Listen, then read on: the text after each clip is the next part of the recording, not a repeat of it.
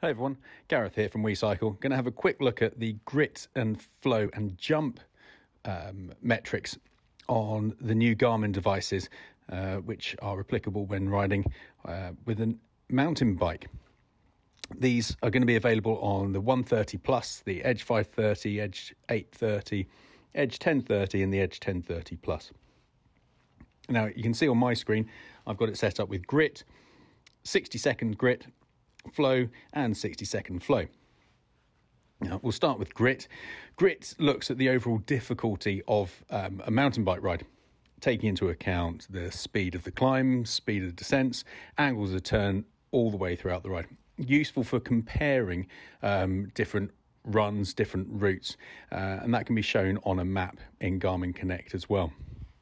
Now, the higher the difficulty level, the higher the score in grit.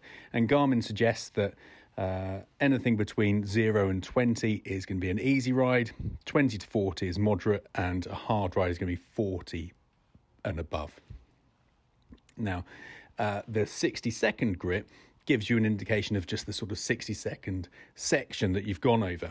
And green, there's a little white slider here. Sorry, put a finger in the way. Little white slider here, which will go along and indicate whereabouts you are within that easy, moderate or hard. Now onto flow. Flow looks at how well you're holding your speed throughout the ride. Are you having to slam the brakes onto sharp corners and then accelerate out of them, or are you managing to keep the flow all the way through your climbing, descending, and through the turns?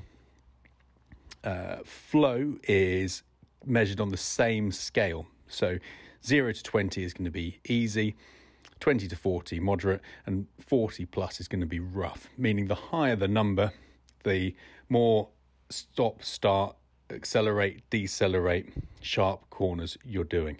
The lower it is, dead straight line, it's going to be 0.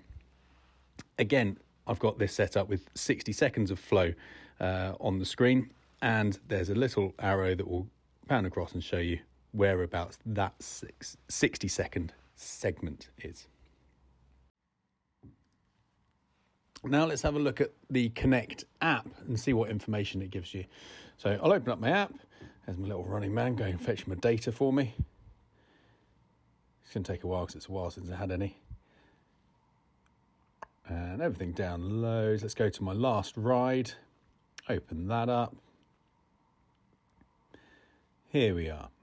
So if we go to the data page, scroll all the way down to the bottom, the last feature is the MTB dynamics, where we've got our grit, flow and total jumps. I'll talk about jumps a bit later.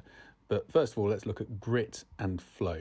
So I've got grit of 27, which is medium, moderate on our scale, and flow of 4.3, really easy. Obviously, it was a very easy ride, and most of it was on the road, to be fair. If we then click on the graphs function, we can go up and have a look at our flow graph, and we can zoom in by pinching and expanding. And we can pair the graph up with other things. So we could put on our heart rate or speed, elevation, respiration, cadence or grit onto the same graph. And then again, zoom in by pinching and expanding on the screen.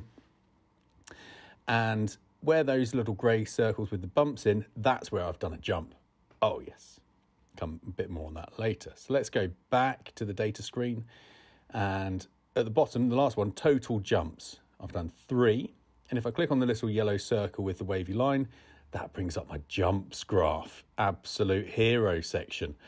As you can see, I'm a pretty big deal when it comes to jumps. I managed to get 3 into the ride, total hang time of 1.1 seconds, and a total distance of 7.5 meters. Pathetic, I know. I like it when both of my wheels are on the ground. And to be honest, I don't spend much time on a mountain bike as it is. But it's a nice feature. It tells you the speed you were going for each jump. It gives you a score. I have no idea what that's based on, but I'm assuming it's distance and hang time in some way. And it ranks them. while you're out riding, when you've done a jump and it registers, it will tell you, great jump, give you a little pat on the back and say, here's your hang time, here's the distance and the speed. So a nice feature from Garmin, making it a little bit more fun out on the mountain bike. Thanks for watching. Please like and don't forget to subscribe for more content as we make it.